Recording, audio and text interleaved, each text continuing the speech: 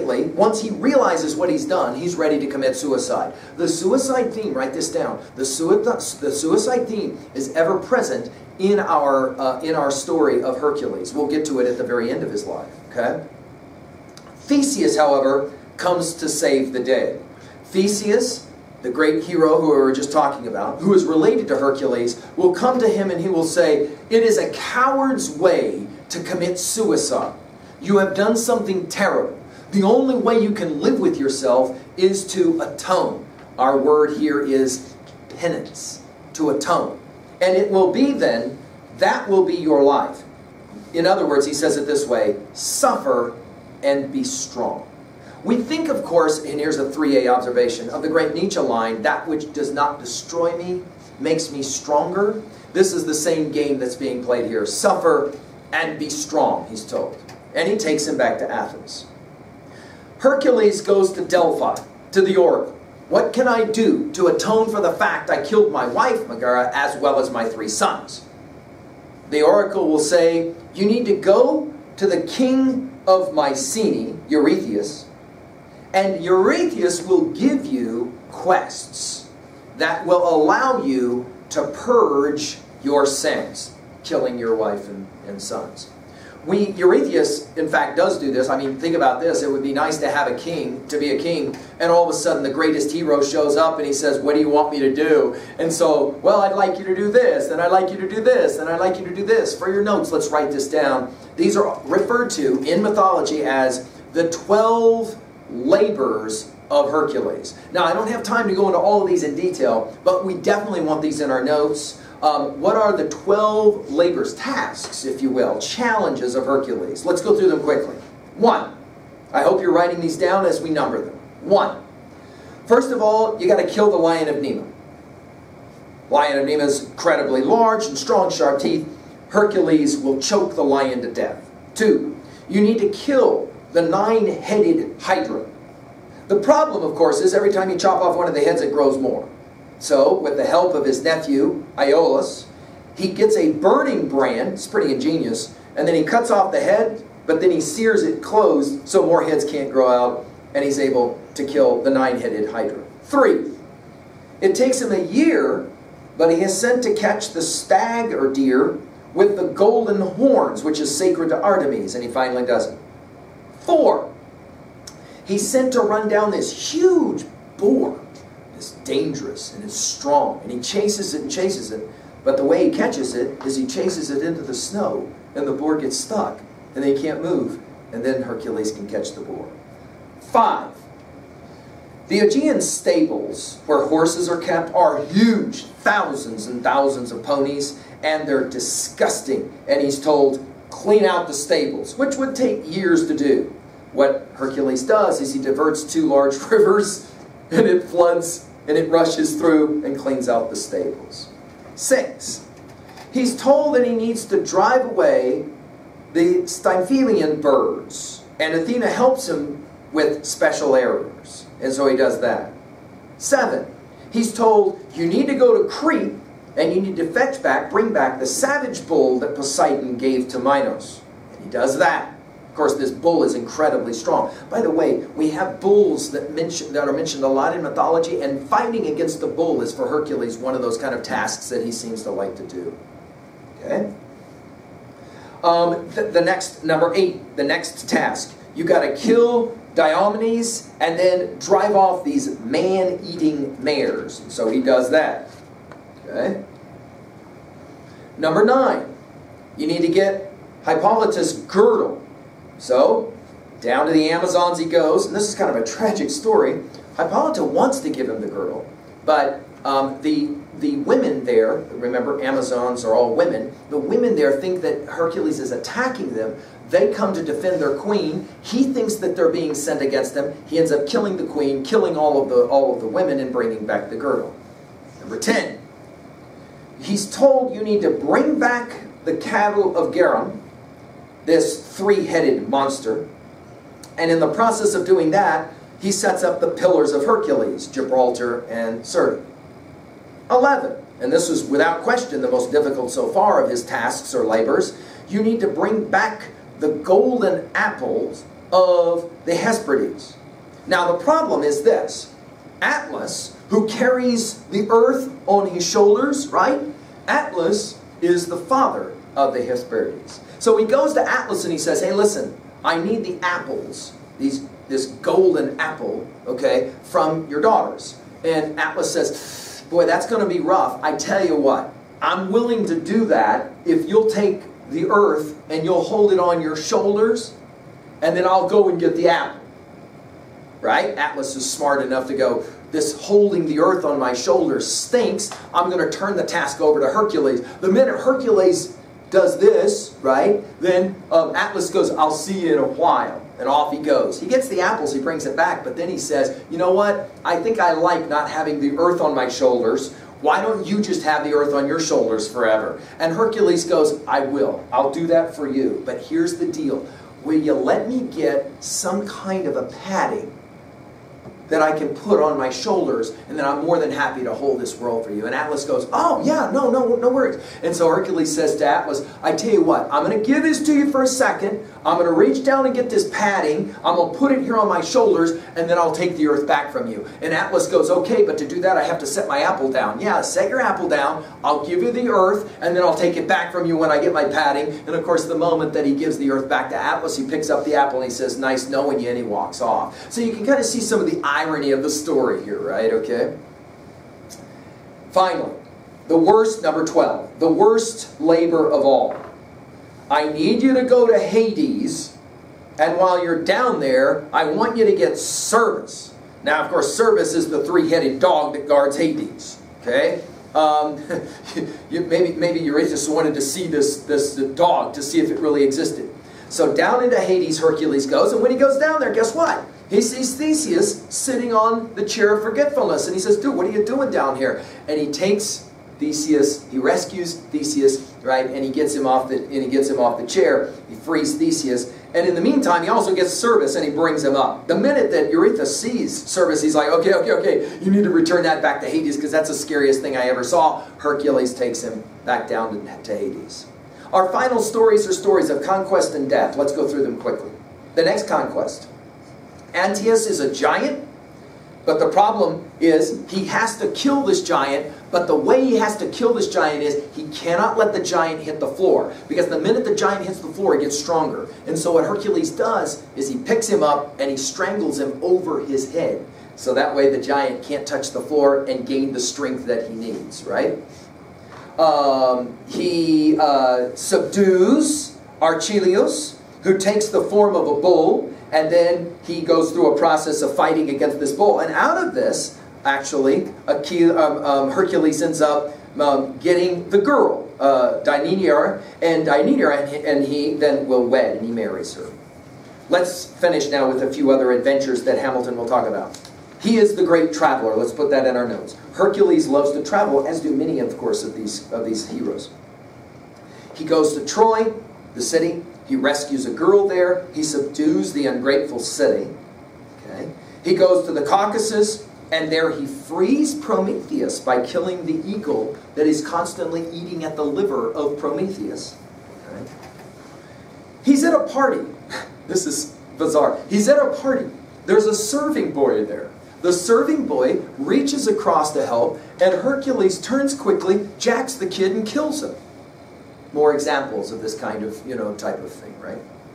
He instantly, as well, kills a friend, right, in rage, and he's sent to Queen Omphale, where he has to serve penance, and part of the penance is he has to dress up and be humiliated like a woman. Okay. He brings Alcestis back from the dead in a story when he shows up at a friend's house, and the friend has been told that he must die, but he doesn't want to die, and so he asks his wife, will you die in my stead? And she says, I love you, of course I'll die for you. So she does, and he is Alcestis is actually mourning the death of his wife when Hercules shows up. Alcestis showing proper hospitality. This is big for the Greeks. Showing hospitality. He doesn't tell him that he's mourning the death of his wife. Just a servant girl who has died. But he says, I want you to stay in my house. That evening, Hercules gets stone blind drunk. and he starts, you know, doing disrespectful things because he's drunk. And one of the servants tells him, you know, we're all in mourning here because the queen is dead. And Hercules is embarrassed because he got drunk and he did something really stupid. And he says, I have to find a way to atone for this. And so he goes down into the underworld and he gets the queen back. And he brings the queen back to his friend Alistes. The final story is a fascinating one. Let's put it in our notes. Deianira, his wife, is jealous. She tries to kill him with a poisoned robe, but it only makes him sick. But ultimately, he decides that he has had enough of living. He actually commits suicide by building this huge pyre, funeral pyre, on Mount Otia. And there, he lays down on the funeral pyre as if he's laying down on a couch to take a nap. And he commits suicide. There's always been a debate about the end of this, and in fact, I'll read the final lines of this treatment because it's a beautiful lines for Hamilton. Then the flames rushed up, and Hercules was seen no more on earth.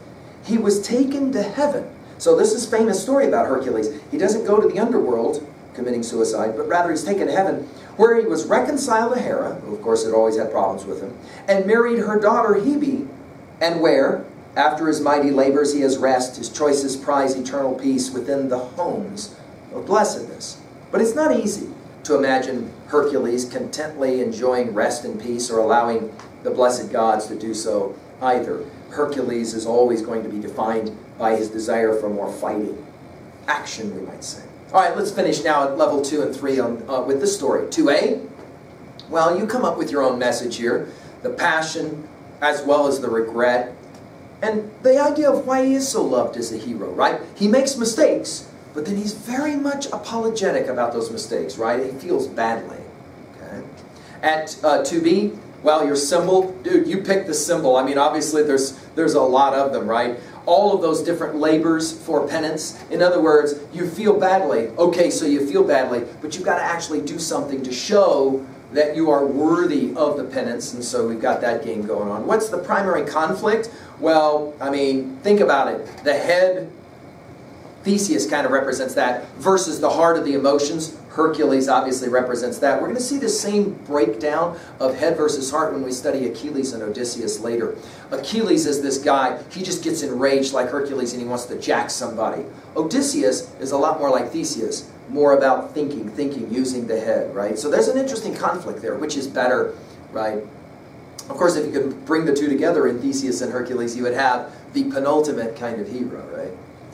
At 3a, relationship to other texts. Well, the Troy tale is coming in our next lecture, and we're going to see so many overtones, right? Lots and lots of movies, of course, about Hercules. Lots of video games that we'll play. What is for you the video game? I mean, just as I was telling you stories, what was the video game for you that immediately came to mind, right? And we mentioned, for example, the Lord of the Rings stories and some of those kind of conquests, the weapons that are important and all of that, right? I mean, it's a funny thing. I've had students that say, you know, it's funny. A lot of video games, the first thing they want you to do is to pick the special weapons. What's up with the special weapons? Like, why is that such a big deal, right? Or, I'm going to go through this process of all these different adventures, and the weapons are somehow going to factor heavily into my success. Well, think about all the different stories that go down here with that one, right? Finally, at 3b, what is your greatest labor of penance? In other words, you did something you probably shouldn't have, and then you had to do something to make up for it. What is that one for you? Just like Hercules had to do his, right? Finally, what about his death? Does it bother you that he says it? Because death wouldn't come for me, I went to death. Which begs a really interesting question for your notes. How do great heroes die? Death narratives for heroes are very important. I'm just thinking, for example, of Beowulf, the great Anglo-Saxon hero, who at the end of his life will die fighting that famous fight with the dragon, and then will ask to be remembered through a lighthouse, right? Okay, our final story, chapter 12, is Atalanta. Atalanta is a heroine story. So we're finally going to get to a story about a woman and not a man. Hurrah! Let's play that game. Atalanta's father wants a son. Again, this is a common motif. Wants a son. All he has is a daughter. He he really doesn't want a daughter, he wants a son. So he exposes her on the mountain. Now this is going to sound very familiar to you. Again, another motif that's going to sound very much like Oedipus, of course, who will be exposed as well. The idea is this. He can't kill his daughter because that's bad form and Zeus will be mad. So he does the next best thing. And he takes her out, leaves her on the mountain to die. Therefore, it's not really my fault because the daughter died out on the mountain. A bear, a she-bear, will save her. For those of you that know anything about, for example, the Mowgli stories from Kipling's Jungle Book, for those of you that know the Tarzan stories, that is to say, in other words, the child is raised first by animals, then by hunters, right? And she grows up to be some kind of warrior, all right? She is faster than all the guys. She is stronger than all the guys. I mean, for the guys in the house, you probably remember a girl like this in 3rd grade. You go out onto the playground, you're going to take the swing. The girl walks up and says, the swing is mine, and every guy in the class went, that's cool, it's all yours, right? Because she could jack every guy in the 3rd grade class. That is Atalanta. She is B-A-D, bad. And she kind of likes to show that she is a woman who is strong and can beat guys, all right? For example, when she's quite young, she kills 2 centaurs. When the centaurs show up, all the guys run.